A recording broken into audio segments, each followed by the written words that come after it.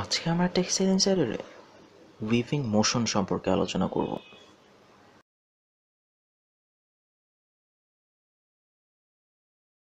আমরা সবাই জানি মহাবিশ্বের যে কোনো বস্তু মুভ করানোর জন্য তাতে কিছু মোশন বা গতি দিতে হয়। ঠিক তেমনি উইভিং প্রসেসে লুমকে মুভ করিয়ে বা লুম চালিয়ে তা থেকে ফেব্রিক প্রোডাকশন পাওয়ার জন্য তাতে কিছু মোশনের প্রয়োজন পড়ে, যেগুলোকে আমরা উইভিং মোশন বলে থাকি। সাধারণত উইভিং মোশন ৩ প্রকার: প্রাইমারি মোশন, সেকেন্ডারি মোশন আর টারশিয়ারি মোশন। এর মধ্যে প্রাইমারি মোশনটা হচ্ছে আমার লুমের বেসিক নিড, অর্থাৎ এটি ছাড়া ফেব্রিক প্রোডাকশন কোনোভাবেই পসিবল না। অন্যদিকে সেকেন্ডারি মোশন আর টারশিয়ারি মোশন হচ্ছে প্রোডাকশন রেট ইনক্রিজ করে, তবে এগুলোকে ছাড়াও কিন্তু আমার ফেব্রিক প্রোডাকশন পসিবল।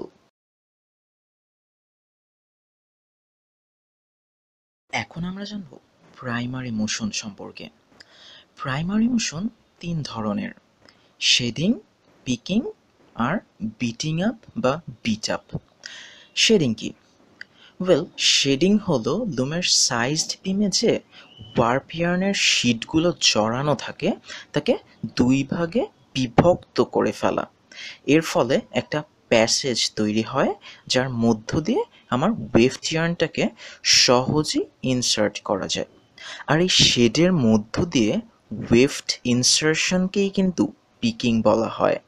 আর ওয়েভড ইয়ার্ন ইনসার্ট করার পর তাকে ক্লথ ফেলের দিকে রিড দিয়ে ধাক্কা মারার যে প্রসেস, সেটাই হচ্ছে বিটিং আপ। এই যে ওয়ার্প ইয়ার্নগুলো ২ ভাগে উপর নিচ ভাগ হয়ে গেল, এটা হচ্ছে আমার শেডিং। আর এই শেডিংয়ের পর শেডের মধ্য দিয়ে ওয়েভড ইয়ার্ন ইনসার্শন করার পদ্ধতিটা হচ্ছে পিকিং। আর রিড ওয়েভড ইয়ার্নকে যে ধাক্কাটা দিল সেটাই বিটিং। এবার সেকেন্ডারি মোশন। সেকেন্ডারি মোশন ২ ধরনের: take up R late of. Bit আপের সাথে সাথেই কিন্তু আমার ফেব্রিকটা তৈরি হয়ে যায়।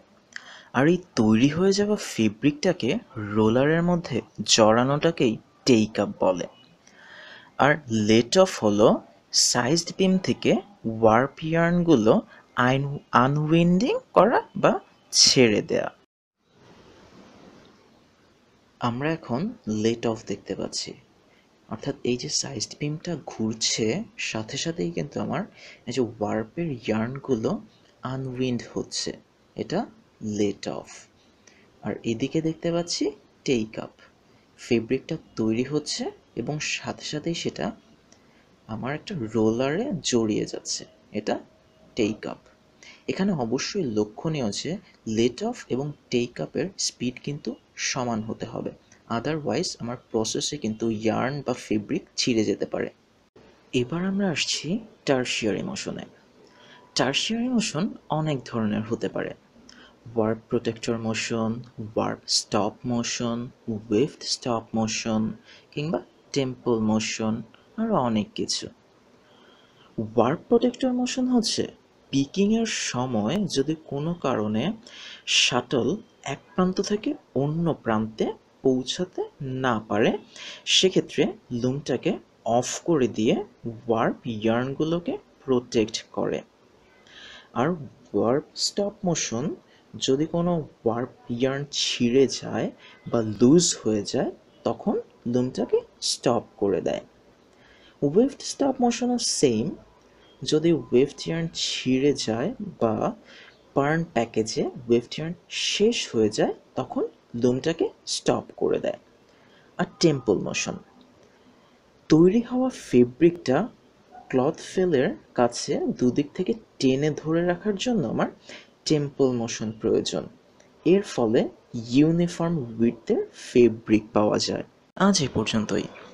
পরবর্তীতে আমরা উইভিংয়ের আরও অনেক কিছু সম্পর্কে জানব। সে পর্যন্ত সাবস্ক্রাইব করে পাশেই থাকুন। আর হ্যাঁ, বেশি বেশি শেয়ার করতে ভুলবেন না যেন।